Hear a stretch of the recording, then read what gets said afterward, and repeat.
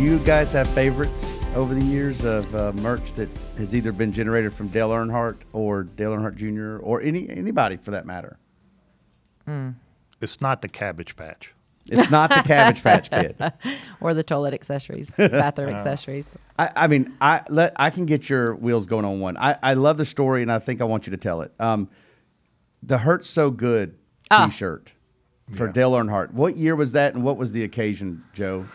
Well, he won the pole after being hurt. Oh, that's right, yeah. Yeah, so I'm up in Pennsylvania, back to my dad's retiring, 65, and I find out Friday Dale won the pole, and he comes out, it hurts so good. I pick up the phone, I call Ken Barbie, who we've done business with, Motorsports Tradition. He prints. I said, hey, Ken, I just got a call from Dale, which I didn't.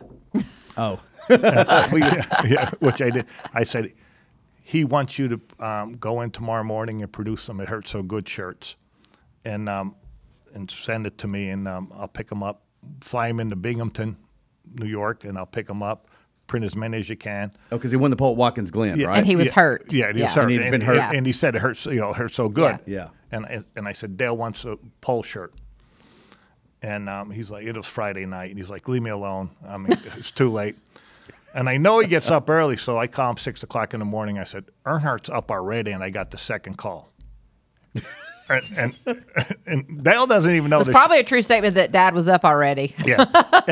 And he's like, you're kidding me. I said, no. And he just told me to call you. And he said, are you serious? I said, yes, man. So he calls his whole team in, and the only thing he has there with a shirt is the back of a fan club shirt.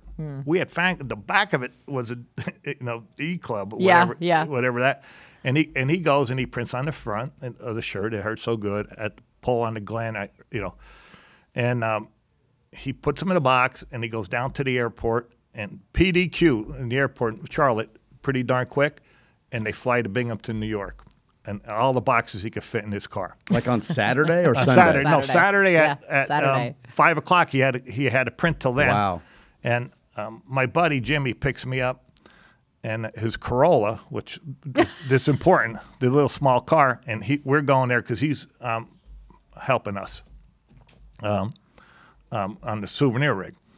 And so he picks me up, and we go to Binghamton to pick up these boxes. And there's these big boxes, and it's filled up, and they're still warm because they come out of the oven. And the guy's there, what is this? And the guy, what's in that box? And I open it up. I said, here's a shirt, and I give him a shirt. So we carry him out to the Corolla, and boxes don't. You unbox them all. We have to unbox them to get them in the car because you can't, you have to shove them underneath. And so you have a Corolla full of just loose wrapped T-shirts in plastic. Yeah. we drive to Painter Post. Holiday Inn. I said, Jimmy, and now it's like midnight. So I'm glad bars are open late, and they were open, and we're sitting there, and we're just talking how crazy it was. I said, Jimmy, these race fans are going to see those shirts and they're going to bust your windows. And he's like, I hope not. So we get to the track that next morning, and I call Don. I said, hey man, you got to show Dale this shirt. Oh, Don Hawk? Yeah. I mean, because now he has to prove everything, and he gets in, he brings in the Dale, and now it's Dale's idea. He loves it. I mean, right? What a gamble. Yeah. Well, but that was literally the first hot market T-shirt. Yeah. I mean, it was hot market. Right. You printed on demand, didn't you? Yeah. And then Dr. Jerry Punch put it up, and boom. So Chris Williams is out there selling them, and I only had 700 or 800 of them. That's all we could fit in there, and that's all we had. Or time to print. And then all of a sudden, ISC comes after me and says, you're in trouble. You didn't get approval to use, but I want those shirts taken off the wall. Wait, approval? Approval for what? On the pole on the Glen. For the Watkins Glen mark. They're saying, but I said at the Glen. I didn't use Watkins Glen. Right. And I said, I can't take them off the wall. He said, why? I said, they're sold out. and I said, hey, I'm going to keep on producing. We'll pay you. Back off. What's your problem? This is good, not bad. And I think I ended up paying him like $11,000 from it. We just kept on printing those shirts. And I told Bybee when I got back, I didn't tell the truth. Oh, yeah, but That's Dale awesome. Dale quickly embraced what an idea. Yeah, and that's then awesome. Dr. Jerry Punch makes him look so smart. Yeah. The astute businessman Dale Earnhardt is. Yeah. Yeah, that may have been my favorite shirt. The one that surprises me, I still to this day, the Dale call. Yeah. Oh, that was The fun. That was a good commercial, one. goes out there, it becomes a thing, and Joe thinking, Oh, that made me so mad I didn't know about that up front. yeah, I mean, you could have planned a little bit of time. No. And then we had to go and we had to find a guy who could go. They could make anything, and we found the right guy and they made it. And we made a bunch of them. But like when I saw that first commercial, I'm like, how do we miss this opportunity? Just got to know. That's it. Yeah. People got to tell you. Yeah. Yeah. Maybe we should have. We missed that. Your dad. Is anything stick out in terms of your dad's merch? Diecast or anything?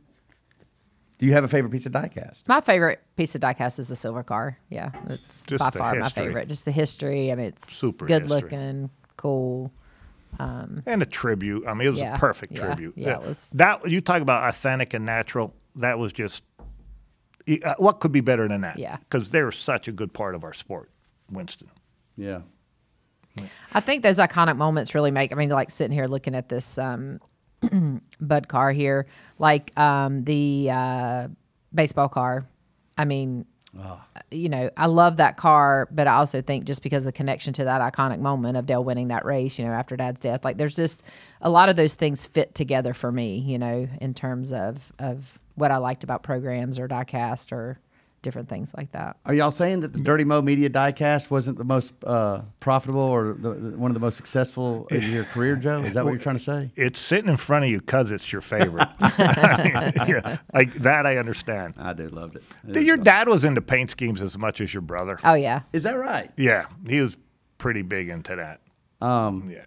That's fantastic. Well, we honestly would get very aggravated with the approval process with Dad because they were sticklers about so many things. The way the faces looked. You showed them something and you might have to make massive changes, and changing artwork's not easy. No. Not easy at all. I'm learning more and more about it just now, even with Ryan Williams, our graphic designer, and the it's not an easy process. No. Yeah. Ryan Williams will buy your 30-year stuff. Yes, there are people out there. Yeah, he is one of the 35 and under that likes collectibles. You talk about Dale and the approval process and everything, and Dale was just, he wanted to know everything. And he just so much, just, Mattis this, Mattis that. And I said, Dale, please do me a favor. Give me 3 things I got to think about every time I make a decision.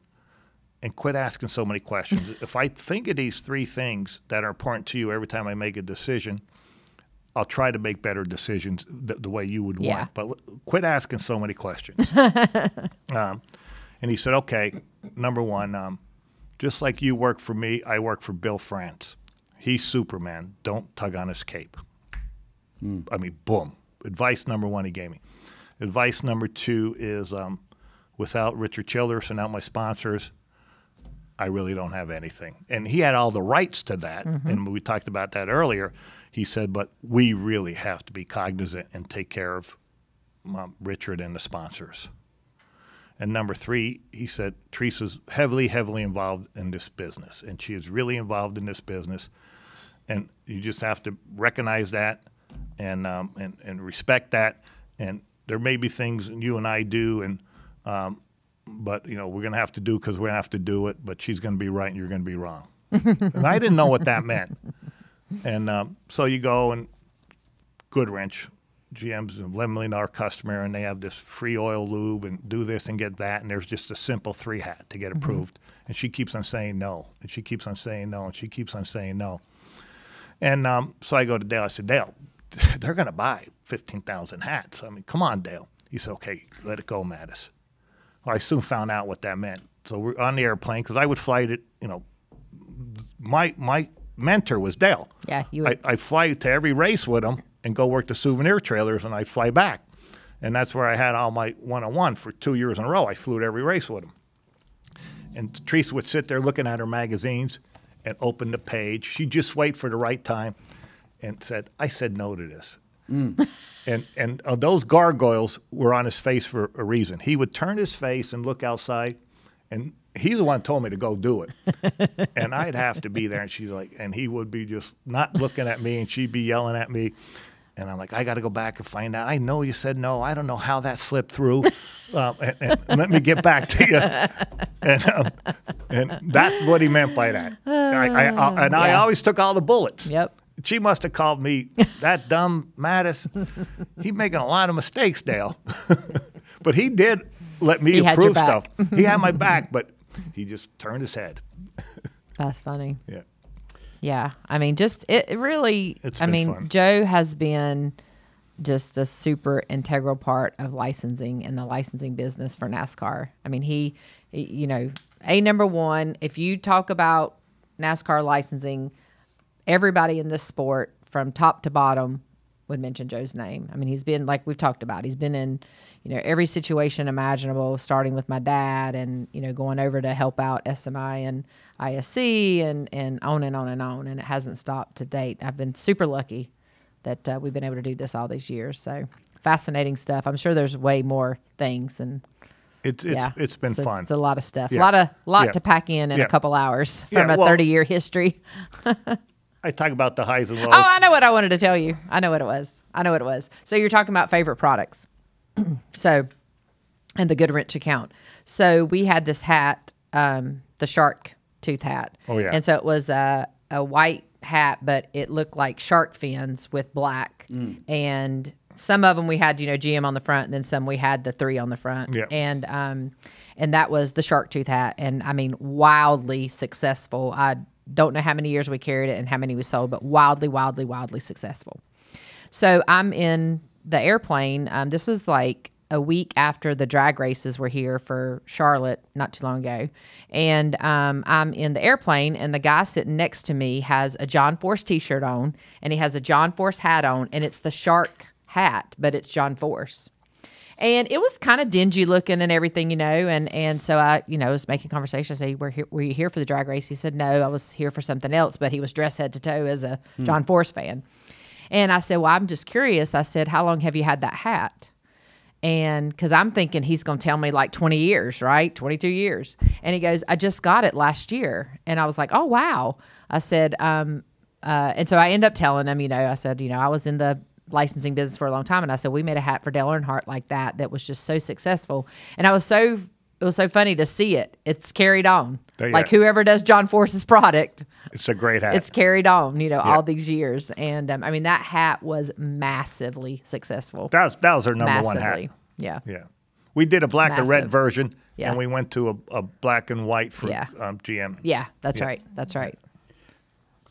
All right, let me The think the number was E2518. Yeah, right. Wow. We always laugh about that because, like, all of our numbers as we started at Sports Image, we would have like, you know, E-bottle.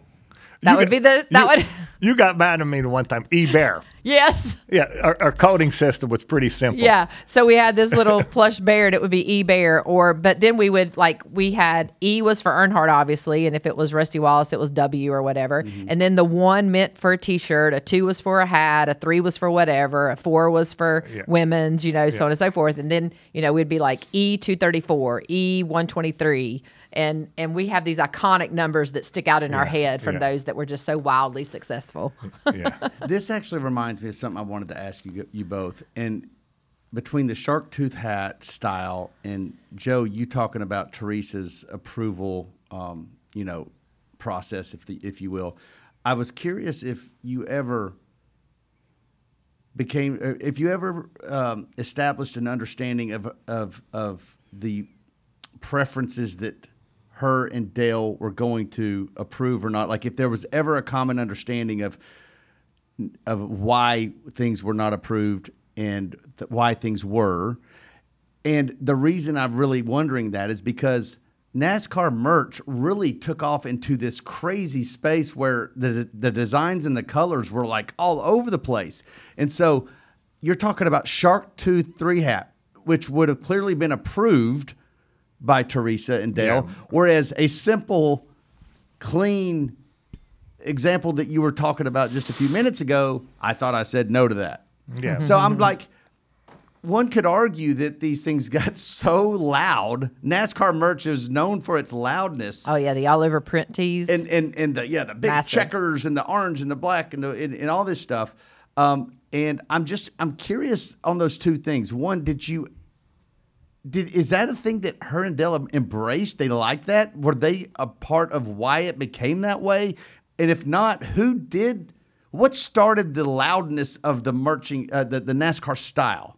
I don't know. Yeah, I don't either. There was always total prints, and there was Yeah. always there was colors, and no, his car being black. I mean, that kind of that themes you. But Ricky Rudd's car was bright. Tide was bright, so from that you have a lot of derivatives. So a lot of it's sponsor too, and how we embrace team colors and that. So I don't know how many crazy colors we really got into, Dale. Maybe we did, maybe we didn't. Well, maybe it wasn't colors, but the design. I mean, I look at Dale Earnhardt shirts today. I mean, there isn't a square inch of we were regular in the canvas. You're using every piece of that shirt for some sort of graphic. I can't really think of the specific things. Like we didn't have like a playbook that said we want to prove this or we want to prove that. We really had to go at them with every single design. Yeah. And The only thing I learned is if that visor was green, that hat was getting thrown at me. Yeah. Oh, right, because we could of use no green. superstition. Oh yeah. So, and I hate green. we'd get a super good hat in, say it was a shark tooth, and because they made a sample, and it came in green, I couldn't even show them. Like if it was a good design, well, just look at the hat and don't worry about the green. No, I had to wait for a new sample. Yeah. I was always curious if maybe Sam Bass's influence started to kind of trickle over into the merchandise because his art was largely loud, right? Yeah. Like Yeah. it was big colors and Dale worked with Sam. Yeah. Did he? A lot. yeah. A lot. Yeah. Yeah, he embraced Sam. did he design shirts though? No. Sam, no. Not really? Mm-mm. Okay. No. Oh well. Bobby Yeah. Mulvey. Yeah. What was your opinion of the Peter Max car? Sitting That right was over loud. there. Yeah. Yes, this one. Yeah, that was loud. I was in college and was I in college? What year was this, Joe?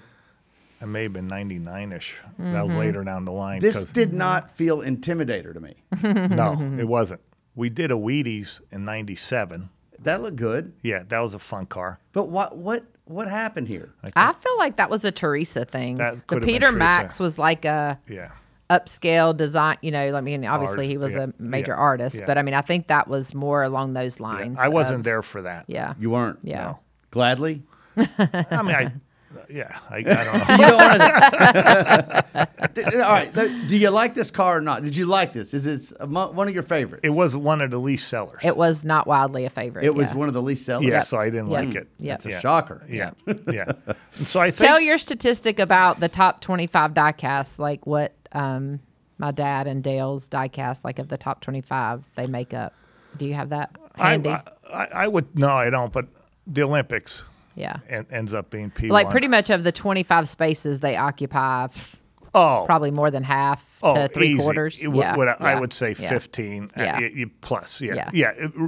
Yeah. Father and son. Yeah. Yeah, without a doubt. Let me see if I can take a guess here. You take Baseball paint scheme's got to be in there. yeah, certainly. The final Exalta car, the tribute car, Mm-hmm. the big paint scheme. Big one, huh? Yeah. The kickoff of both 08's cars, both of them real big. Another interesting The fact. Wrangler car, Yeah. Xfinity. Hey, Sundrop late model was number 4 last year. Of all the Cup drivers, our Sundrop late model, and I wore out Howard Hitchcock from Lionel. You better rank. Howard's like, this is just a Cup ranking. I'm like, no, I want that dang Sundrop It's a rank. diecast ranking. Yeah, and so that was number 4 last year. Yeah. So Dale Earnhardt had the Wheaties, the Peter Max, the silver, Olympics. the Olympics. Am I missing a special paint scheme? Yeah. Was there a Bass Pro paint Taz, scheme? The Bass Pro Gold, wasn't it? Yeah. The gold Bass one. Pro Gold. yeah. Tasmanian Devil The Taz with was Warner one. Brothers. Yeah. Dale Jr., I would say, I mean, gosh, he's had so many special paint Yeah, the schemes. DMP. like when the Gossamer. when he won the Batman, I mean, Yeah, that Michigan Batman. race. Yeah, how did that go? Yeah. Very well. Yeah. Very well. Huh? Yeah. Now, there's a thing we don't do anymore, but we worked with Warner Brothers, had a good relationship. That is timing. That's 18 months Yeah. out, 12 months out, because you got to get rights of a pretty, back to that Olympic thing, who's bigger than who. I mean, so you got to acquire rights, and we had a real good relationship with them, and that car did extremely well. What about when Dale Jr. Did the Mountain Dew car at Darlington? Did that do well? Remember that? It kind of looked like a Darrell Waltrip. Yeah, it paint wasn't scheme. Wild Trip. I'm sure it did. Like, Didn't. there's a lot to remember over 4 years. Well, like at some point, It doesn't pop out as like a massive one. the But yeah. special paint Yeah. scheme. Would you agree? I don't know if you are a fan of them or not, but it feels like it became less special and Well, more Yeah, because we're doing it saturated. often. Yeah, Yeah. obviously, yeah. Yeah. It has to be relevant. It has to be authentic. Has to have a story. Has to have a story. Yeah, Hey, it's got to have a purpose. Here's one thing.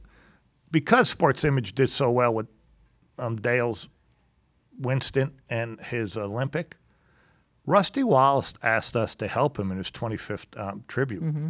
So we, Sports Image, became a distributor of Rusty Wallace's. And at that time, we were only Dale Earnhardt Company. Right. That's right. But we knocked those two off so well. His paint, that was a big, I don't know, it was Rusty Wallace 25th tribute or whatever it was. We did that as well. That's cool. Listen, It's been fun. It's been fun. We've got to work and do. I mean, thinking about Rusty Wallace, we got to work with Elvis Presley Enterprises Yeah. on programs. right.